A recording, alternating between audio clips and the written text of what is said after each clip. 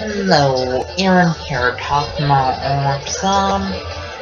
Autism is kind of like a brain device vectors interaction, and autism makes it hard to process what other people are saying. Also, autism makes it hard to process other people hugging, kissing, and autism makes it hard to process other people holding hands.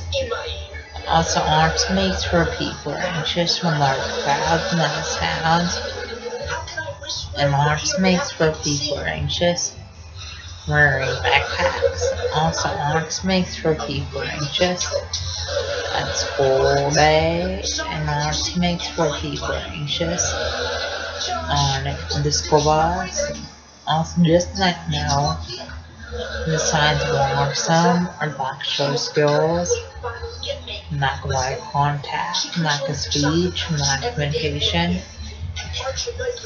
And when people act up in school, that's sign of autism. Some people have low grades in school, that's sign of autism. Some people stim in school, that's sign of autism.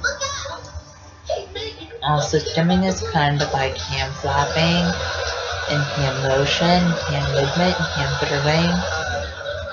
And people with autism stim in school classrooms, and stim walking out of school classrooms. Please subscribe or eat and comment.